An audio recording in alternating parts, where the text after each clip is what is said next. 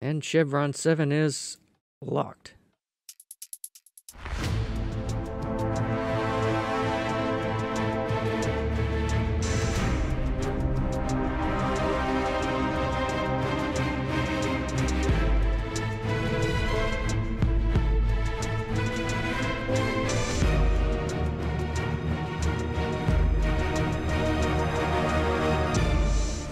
Wait, who are you? Jaffa. Kree. What? Oh. Oh no, I regret everything.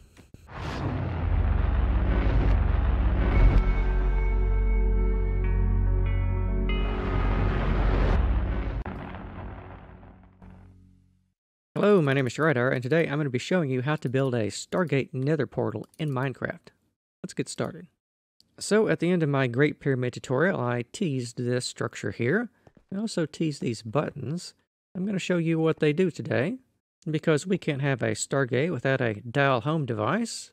So we will input our chevrons, and then lock the 7th chevron with our button here, and the Nether portal activates.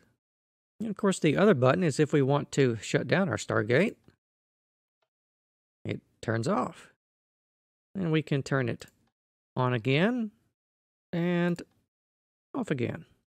This is done by means of a little redstone that I've come up with. A very little redstone, because that's not exactly my forte. As you can tell, I'm pretty much a builder, not a redstoner, but I try to add in some things when appropriate. So let's go outside and take a look at the bill of materials you're going to need to construct this device.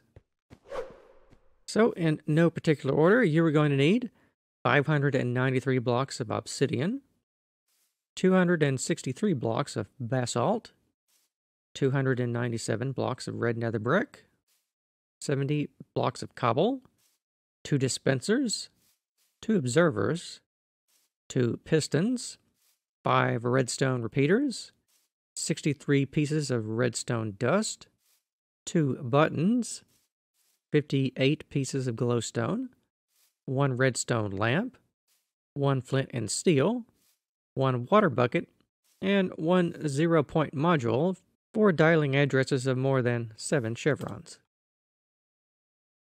So with that said, let's go over here and start taking a look at the redstone. As you can tell, it's designed to fit underneath the portal, so I presume you're going to have this on a floor, but underneath your floor you need to cut out a space to build this here. And this is what the pieces of cobblestone are for, to put your redstone on. And over here is where you're going to be building your dial home device. And from there, you just want to start putting out your redstone lines like so. You need some repeaters along here. And over here on this side, this will be the control that turns on your Stargate. And over here, this is part of the control apparatus that will turn off your Stargate. So you need to set these repeaters all the way to maximum. 2 of those to maximum, and this one, just click it twice. So you want to click this one 3 times, 3 times, and 2 times. And you want to have your redstone lines laid out exactly like so, with your pistons facing up like this. And we'll go over here to the next phase. We're going up 2 more blocks. And from here, you want to extend up your redstone lines and put in the beginnings of your dial home device over here. And what you want to do over here is start building the base of your Stargate. And you will need to lay it out with your observers facing downwards like so. So the redstone signal will come out up here. And you want to have that be exactly the same on both sides. An observer with a piston underneath it. Here's your redstone underneath here. And above there, your center line for your Stargate is going to be here. And this design is, of course, symmetrical. So meaning that the blocks you place on this side, you need to mirror them on the other side. And you want to build out the base according to the pattern that I have shown you here. And you can get the distance of this if you draw a center line around here. It should be, I think, about 13 blocks to this point over here. And of course, this obsidian right here, from here all the way over to here, should be 23 blocks, which will give us a 23 block interior space for the maximum size of our portal. So if you want to, from this point, you could start over here and go straight up with obsidian, 23 blocks, and then over to make your portal. Over here on the next phase, we have our dial home device complete. We just have a little obsidian with a redstone lamp and our 2 buttons on either side. And as you can tell, the buttons will activate the redstone dust below the device over here, which will send the signals along here, which will trigger the piston, which will trigger the observer, which will trigger these 2 dispensers down here that we have on either side of our portal. And inside these dispensers is going to be some flint and steel on that side, and on this side you need to put a water bucket. Bear in mind the side that has the redstone repeaters down here laid out like this is the one that has to have your water bucket in it.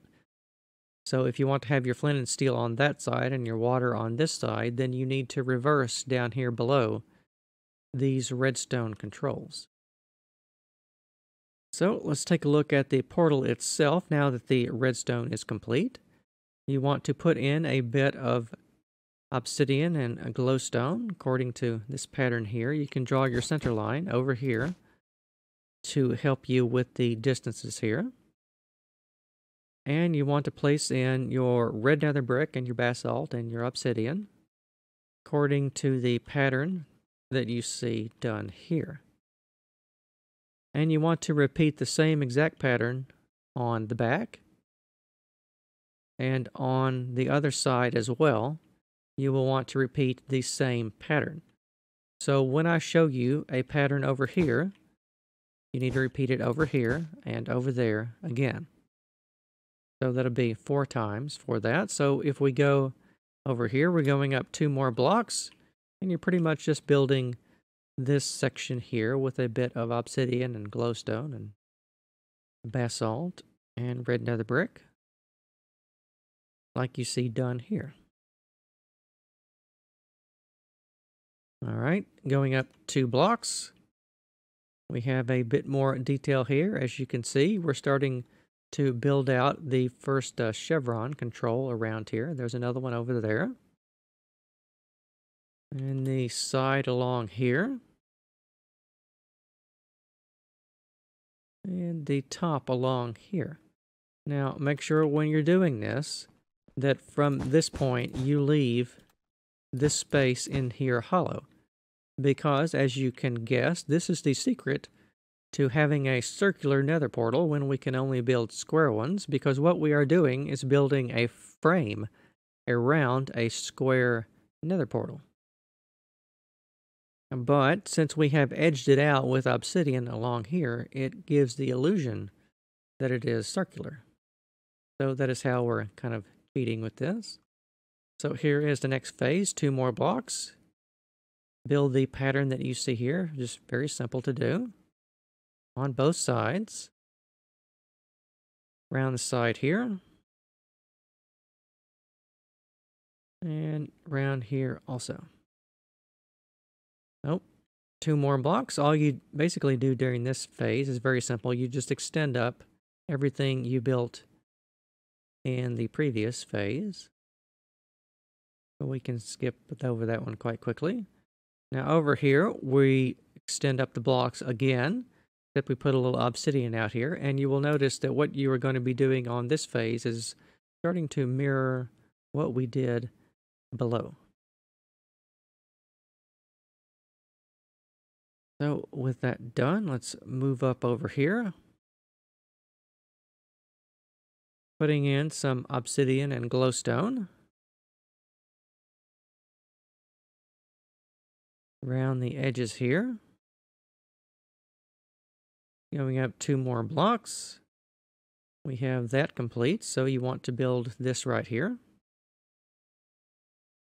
Around the side here. We're getting to the point where we're starting to leave another gap in between the frame. Going up 2 more blocks, extending everything up and bending it in slightly.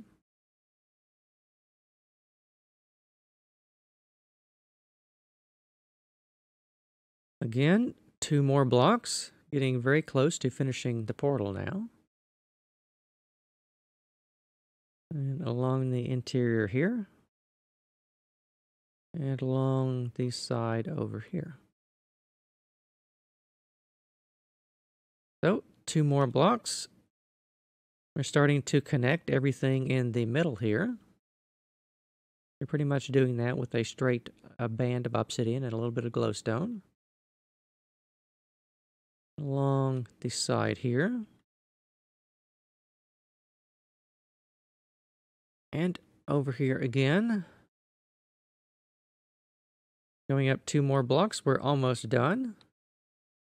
Extend everything up according to the pattern that you see on the screen. On the side here. And after that, the last phase over here, you just cap everything off with the pattern that you see here. And over the top. And in the middle down here. So with that done, your Stargate should be complete and working. And as a little addenda to the tutorial, I have recolored some of the materials in case you want to use your own material design. Here's a prismarine variant. One done with a little lapis and sea lanterns. Over here we have a blackstone and basalt one done with magma blocks. It looks pretty ominous if I do say so. Over here we have one if you want to build something that will match the pyramid design if you've chosen to build that. And over here at the end I experimented with making one entirely out of glass. But since you can see the square portal frame in it, it kind of ruins the effect. But it does still work. We can test it out here. We can turn it on and turn it off. So I hope you have enjoyed today's tutorial for the Stargate themed nether portal. If you so choose to build the pyramid here, it would look pretty good in the main burial chamber. It would also look pretty good as a nether hub. But of course that is entirely up to you. And as you can see, I've hooked up my 0-point module to the dial home device, so it's time for me to go back to Atlantis. So thank you very much for watching, and I will see you next time.